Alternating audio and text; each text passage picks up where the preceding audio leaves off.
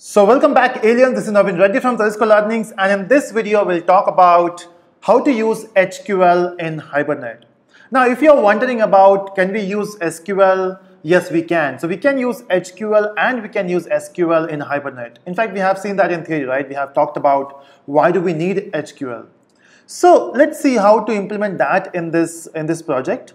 So if you can see, we have this project here, right? We have this app.java class, then we have student class, and then we have this Hibernate configuration. So I made some changes here. Again, I have changed my database from MySQL to Postgres, and then I've also changed the student class here. Instead of having the laptop object, we have removed that. We are simply saying roll number, name, and marks, right?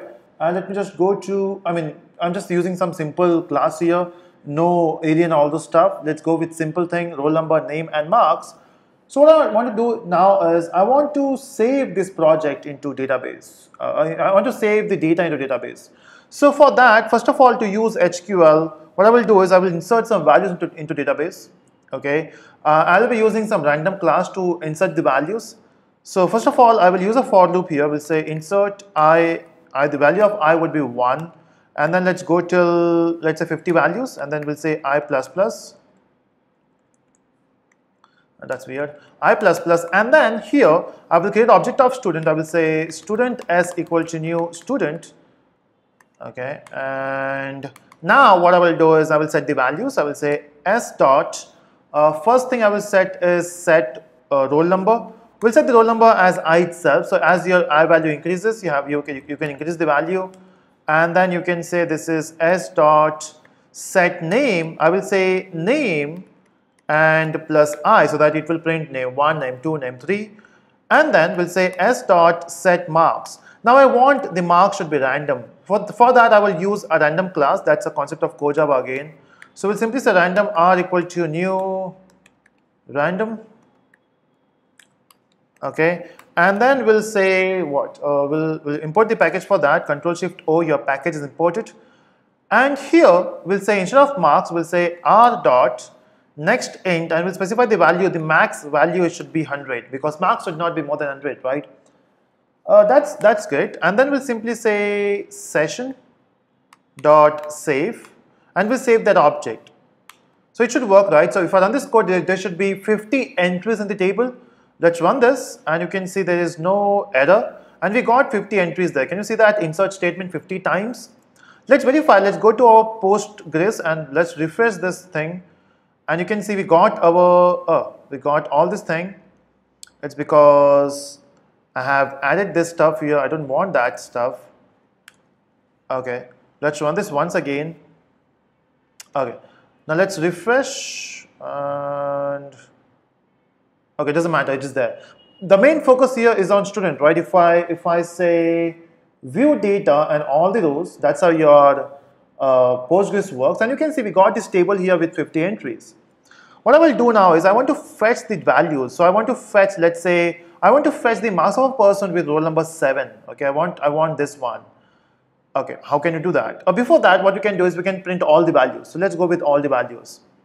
So for that, let me remove this stuff because the thing is done.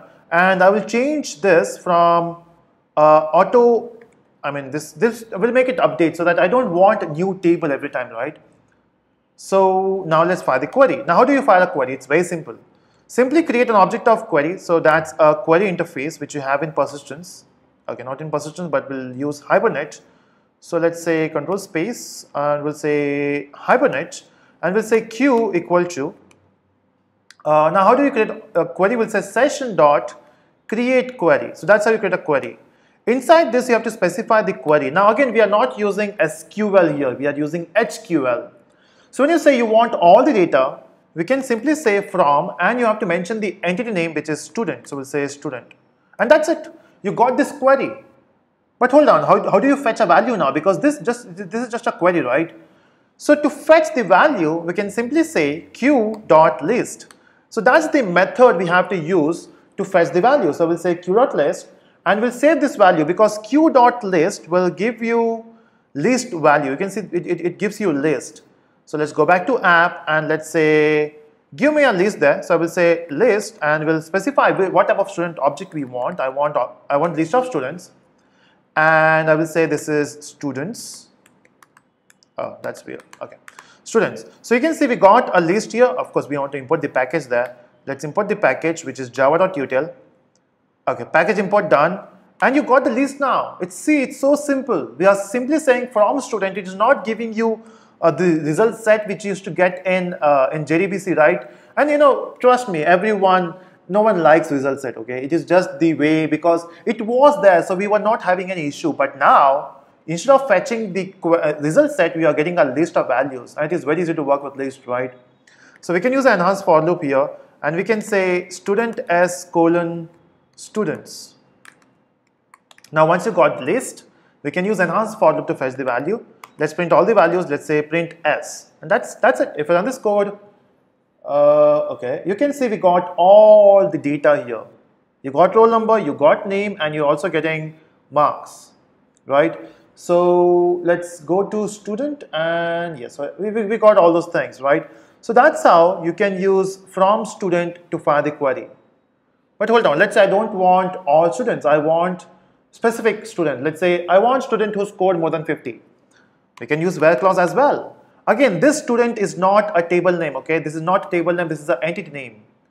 You can specify the where clause, and you can say where roll number, or not roll number, but marks is greater than 50. It's that simple. If you know SQL, this is very easy. And if I run this query, you can see we'll be getting only those records, those people who are getting marks more than 50. You can see all the records here. So we got people who got marks more than 50, right? Let's say if you are getting a specific value, let's say I'm not getting a list, I will say marks equal to, or roll number equal to 7. I know that it will give you only one result. In that case, instead of saying list, what you can do is, we know that it will return only student object, not the list. I will say student, and here instead of saying list, you can say q dot. There's a method called as unique result, because unique result will give you only the unique result. Oh, but it's giving you error. It says you have to typecast it, because it will give you the object. You have to typecast it with student, and done. And instead of using for loop, we can simply print the value of student, right? And that's it. We can also use where clause here. Can you see that we got the data with roll number 7, with name 7 and 49. Okay, again, you can verify that in your table as well, right? So that's how you can use HQL query here. Can we use some more queries? Yes, we can. We can create tables. We can use join tables. We can use, what else we can use here? Okay, we can also specify the columns. Okay, if you don't want the entire table, you can specify the columns. You can say select star from student. You can also specify select star from student. Run this query. And okay, now in this case, what you will do is, oh, star doesn't work. Let's use something else. Let's specify all the values or all the columns. We'll say roll number, name, and marks. Now this will not work. The problem is, okay, so what is just happening here? The problem is, what is not working is, when you specify the columns, it is not sure that you are getting the actual object, okay? So what it says is, instead of getting a student object, what you will get is, you will get list of string. You will get an array of strings, okay? Again, how to solve this, that we'll see in the next video. But in this video, just remember, we can use HQL queries. In the next video, we'll talk about how to solve this issue, okay? What else we can do here in this? Yeah, we'll talk about that in the next video. So that's it. Thank you so much for watching, and do subscribe to watch how to solve this problem. So thank you so much.